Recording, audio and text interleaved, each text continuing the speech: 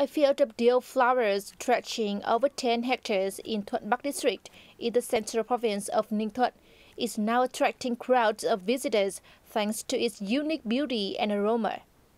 It's a new destination for local women to visit for the International Women's Day.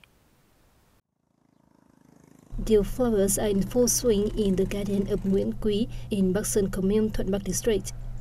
Visitors to the garden can't help but be overwhelmed by the brilliance of the warm yellow tones that greet them. I was amazed at the dill flower garden here. It has such a unique charm and beautiful color. I would tell my friends to come here for photos while the flowers are in full bloom. We're so excited to be here because the flowers are so amazing.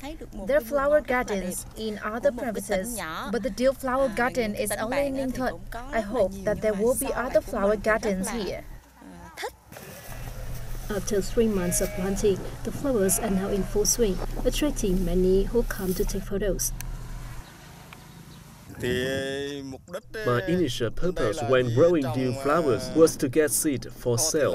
People passing by thought they were so beautiful and want to take photos, so I let them in.